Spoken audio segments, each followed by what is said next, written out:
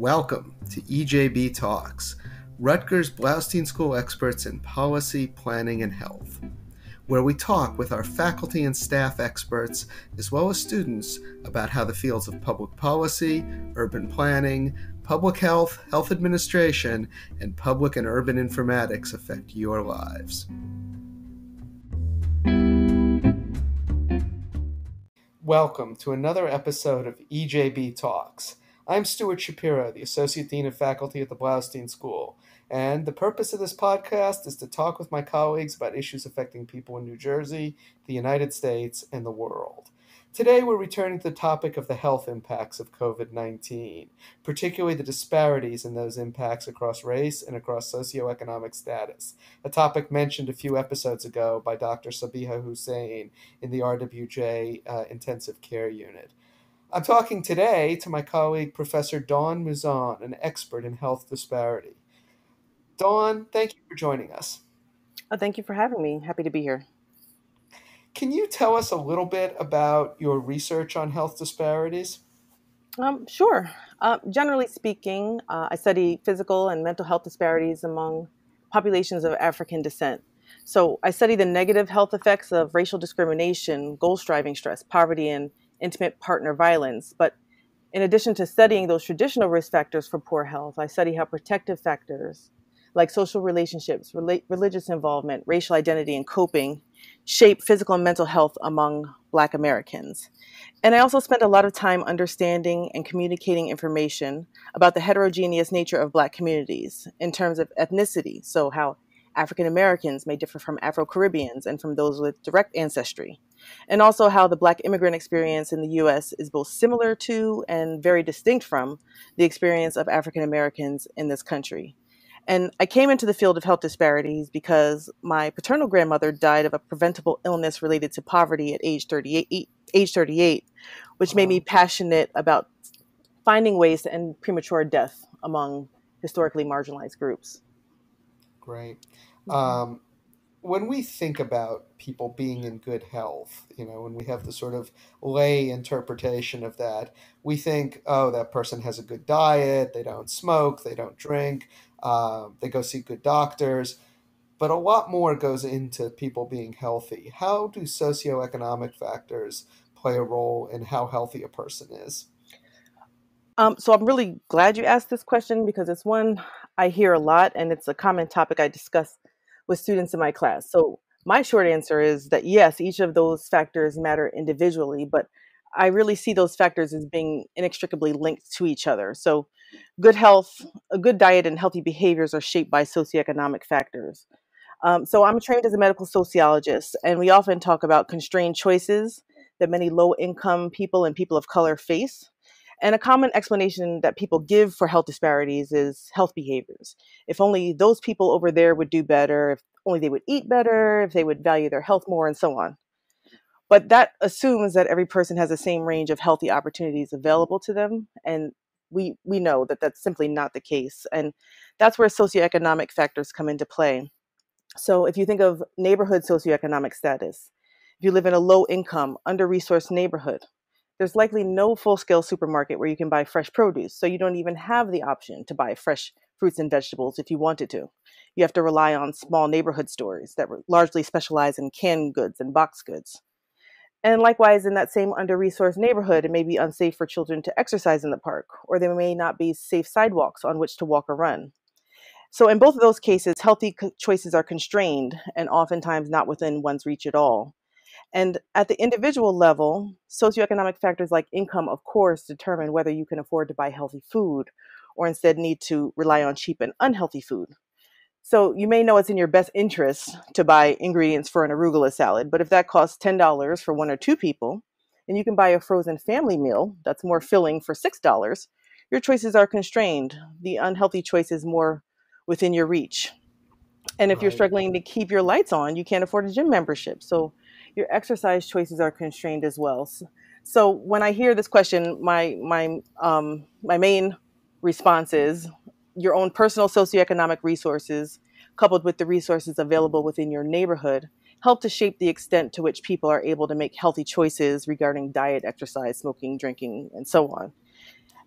And I always have emphasized in my courses and in my research that it's imperative to consider social context when investigating health inequities, because otherwise it's just a slippery slope into simply blaming people for their poor health outcomes. Yeah, and that's such an important misconception to correct. I mean, even the Surgeon General of the United Hmm. States a couple of weeks ago was talking about how people need to take responsibility for their health. And if we ignore the factors that you're talking about, we sort of say to the government, okay, well, you don't have to deal with this problem. It's a Yes, personal issue. It's not a yes. structural issue. If we admit it's a structural issue, then we have to do something about it. Am I sort of getting that right? I think you're exactly getting that right. And that was a very disappointing moment for many people who study the things I do. And there were lots of think pieces written about that. Because, yeah, there's no room for policy intervention if we can just blame people for making bad decisions, as opposed to looking to the range of decisions they have available to them. And I think you hit it right on the head with that one. So, turning to our current crisis, COVID-19 has clearly hit hardest upon racial minorities.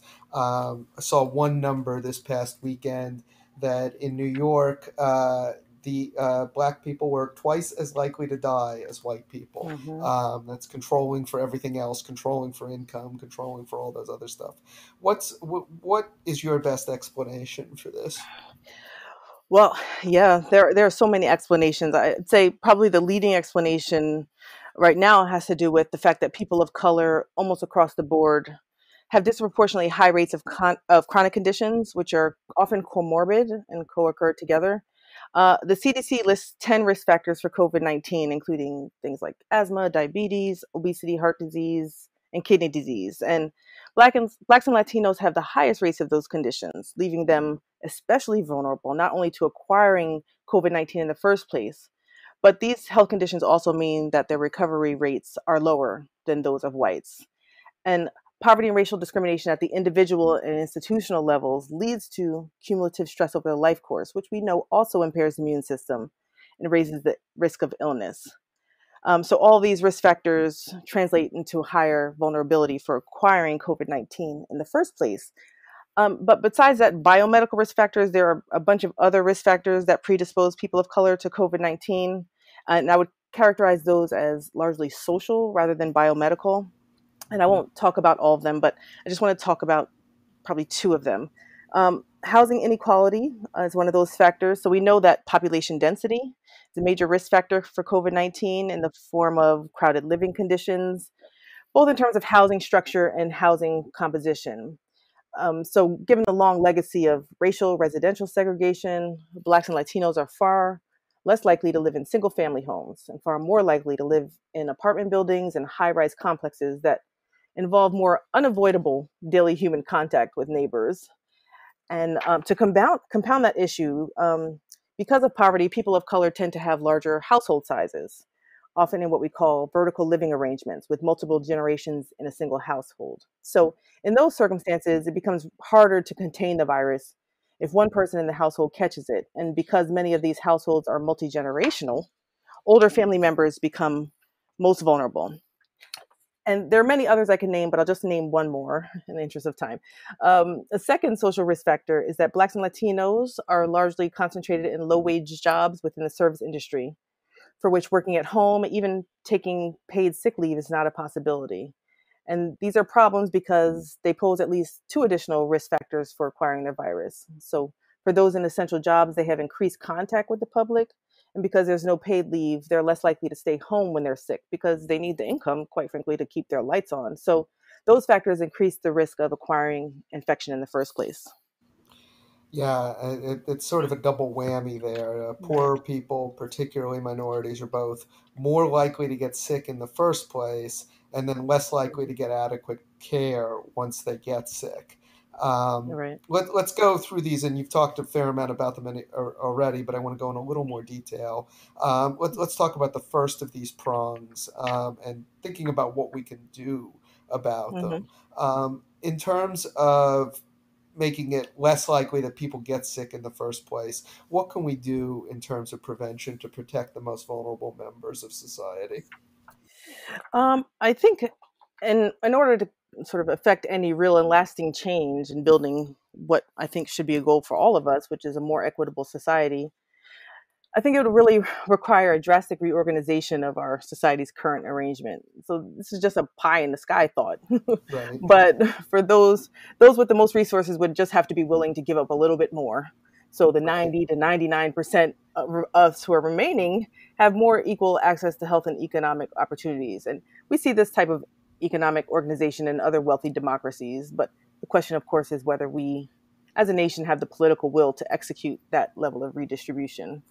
Right. But on a more realistic level in the short term. Yeah, we'll turn to Yeah, realism that's my pie there. in the sky hope. And But you're allowed to have that. thank Yeah. you. I got to hold on to that.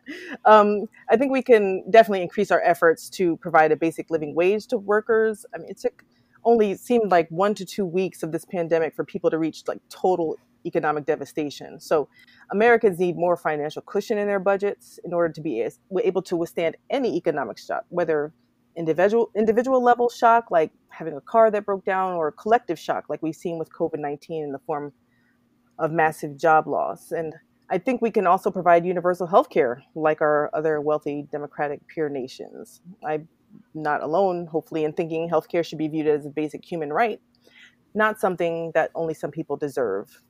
And go ahead, go ahead. So that turns to that second prong and sort of Mhm. making sure we care for people better. Can you expand on that a little bit? Yeah, I mean, I think that, given the enormous job loss we've witnessed in the past few months, I think it's makes sense that Americans' health coverage not be tied to their places of employment. So we've seen millions of people who lost their jobs due to the virus, but also as a result lost their health insurance. So I share the belief of many others that we need to design a system in which employment and health insurance are not inextricably linked. So that's one factor.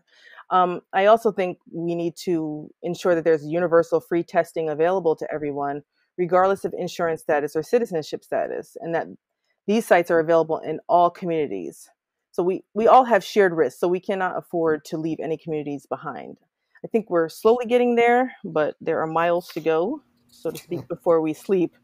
Yeah. Um, I think we need more rapid testing so people diagnosed as positive with COVID-19 can self quarantine, and contact tracing can be initiated as quickly as possible. And we need these rapid results, especially for people with pre existing conditions, so that accessible pathways to care can be developed so that these vulnerable residents don't fall through the cracks. Yeah, I mean, obviously, everyone talks about testing, and that's going to be a key component. And well, I mean, my view is that testing is necessary but not sufficient to get us there. We have to have it, but it's not by itself going to get us to where we need to be to recover from this. Ideally, eventually, we're going to need treatments and we're going to need a Yep. vaccine. Yep. And I'm guessing most of these issues of disparities we're going to have to really watch out for as treatments and vaccines are developed as well. Right. I think we have to be attentive to the potential for inequities at each stage of the process. So we were just talking about testing, but also in terms of being sure that those pathways to affordable and accessible care are made available to, our most disadvantaged and marginalized populations. And New York Times, actually CDC recently released a statement saying that healthcare providers should be be made aware of the potential biases they may be perpetuating in the clinical encounter. And I think that was largely in response to some of the media coverage about Black patients specifically seeking testing and being turned away and then later dying. Right. So Right. we need to be careful to attend to not just once we eliminate, hopefully, testing disparities, that we are also aware of and responsive to disparities regarding treatment, follow up, and so on. So all across the pathway. Yeah, the turning away for testing is just it's appalling, and It is. it's and to some extent I'm sure it's unconscious bias, Right. but it's there and we need to be aware of it. There was also data I saw that when African Americans complain about pain, they're less likely to Yep. get medications Yep. than more affluent and white patients, and so Yep.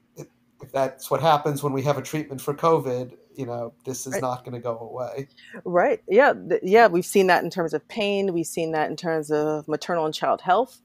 Right, Black women going for, labor and their symptoms and their complaints being disregarded. And we even saw right, this with Serena Williams. And right, that is really, I talk a lot about this, and other medical sociologists talk about diminishing returns to health. So you would think the idea is that once, even the most disadvantaged group, once you reach a certain socioeconomic level, then health disparities should go away. But if you're Serena Williams and you're still having, access to care problems or quality of care problems, then, there's a problem there. right. I mean, that takes away the argument that, oh, it's just income. Exactly, exactly. So we need to be attentive to socioeconomic disparities and certainly design policy for that. But we also have to realize that racism also comes into play and compounds the issue further. Right. So obviously the COVID-19, we're still in the middle of it. We don't know exactly how it's going to play out. A lot of people have guesses and ideas, but we can already start to, I think, hopefully draw lessons from it. And if we were to take lessons from this awful experience, what would you like them to be? That's a great question. I think I really hope that as a nation we begin exercising the humility to learn from other countries, not just about how they're managing the pandemic, but more broadly in terms of how they organize their societies. So, since we're talking about health here, the most obvious solution is to find a way to provide universal health care for all. It should be a basic human right, full stop.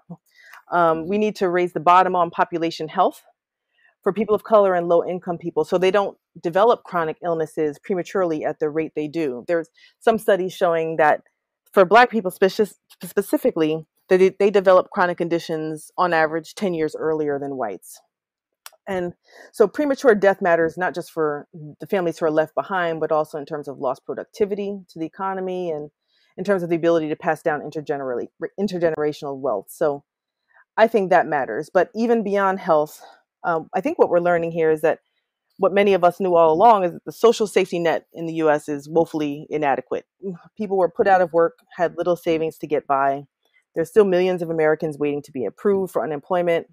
And the federal government provided a one time stimulus of $1,200. But if we learn to exercise the humility by looking at other countries, we can look at our northern neighbors, Canadians who became Hmm. unemployed because of COVID-19 are now eligible for $2,000 per month for 4 months with an additional payment, I think, of $300 per child.